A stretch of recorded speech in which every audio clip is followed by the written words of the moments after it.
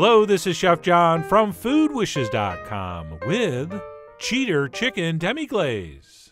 That's right, a while back we posted a video recipe for classic demi-glace, which came out beautifully, but after I got a bunch of emails saying, hey, veal bones are hard to get and kind of expensive, and also made from the bones of cute baby cows. And while I'm assuming some of those letters came from the actual cows themselves, or at least they're human surrogates, I'm sure most of them were legit, and they inspired me to create this alternative version. So let's go ahead and get started, and we will begin pretty much the same way we start a classic demi-glace. We're going to grease the bottom of a large roasting pan with a little bit of vegetable oil before dumping in our mirepoix, which as you may know is that classic blend of aromatic vegetables including onions, carrots, and celery. And no, you're not seeing things, those are some onion skins in there, which are totally fine to include and will deepen the color a little bit. So we will add our veggies to the pan, and then before we add our fake veal bones, what we want to do is squirt in a couple tablespoons of tomato paste, and then sort of give everything a toss together to coat. Oh, and by the way, if we have any culinary students watching, always remove your rings before working with food. As you can see, I have on my wedding band, which is not a good idea. But that's okay, I already have the job. If you're just learning, you got to do everything the right way. But anyway, we're going to give that a toss before adding our bones, and there's going to be two kinds. First up, we're going to add a whole bunch of chicken wings. And the reason we're going with wings is on a chicken, that's the part that has the most collagen, which is the stuff in the joints and bones that turns into gelatin as we cook this. And as you'll see, once we reduce that, we're going to get something very close to what we would have achieved using veal bones. But this is not just about all that sticky, gelatinous goodness. We also have to consider the flavor. So to get this something close to taste to a veal demi, we will also add a few pounds of beef shank.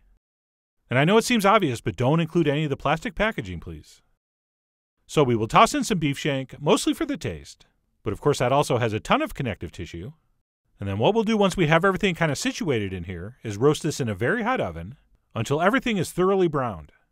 And the reason this took me so long to situate is because this pan is too small. So I probably should have split this into two roasting pans, but I didn't. And you don't have to, but if you do split them up, this next step will go faster. And what that step entails is popping this into the center of a 425-degree oven for about an hour and 15 minutes or so, or until very well browned.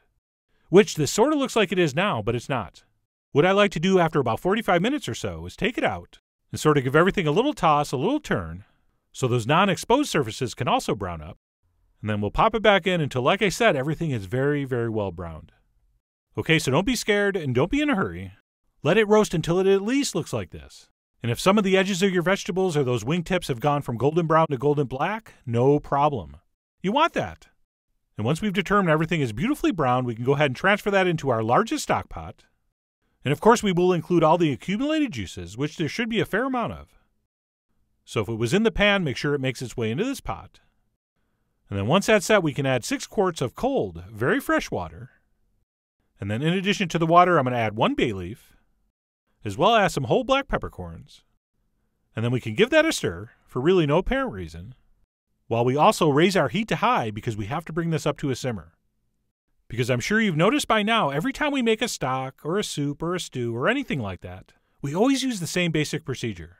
We bring whatever we're making up to a boil or simmer on high heat before we back that heat down to low, or whichever setting helps us achieve this, the perfect steady but very gentle stock simmer. Okay, you see that? How we have little tiny bubbles breaking the surface? We do not want it simmering any more enthusiastically than that. Okay, that's the simmering sweet spot right there that's going to extract the maximum amount of flavor. And I should mention there's no need to skim any of the fat off the top.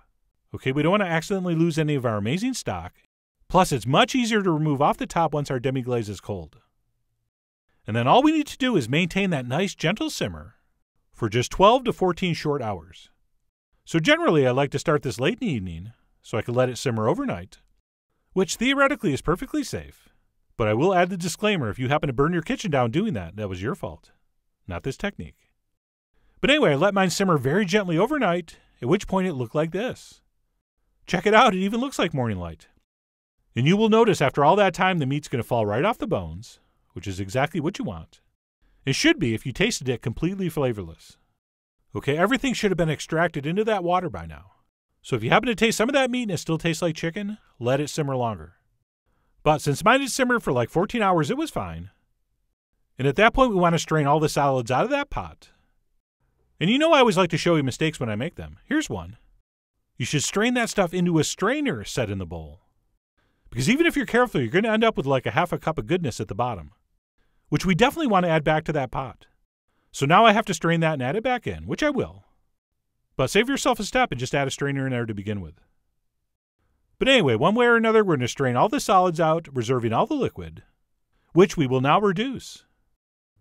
And with the evaporation that's already happened, I probably have about 5 quarts of liquid in here or so, which I want to reduce to about 2 quarts. So all I'm going to do is set my heat to medium-high and keep an eye on it. And the only way to screw this up is to walk away and let this burn. Oh man, would that be tragic. So watch what you're doing. And if you want, you can gauge your progress with the old wooden spoon trick.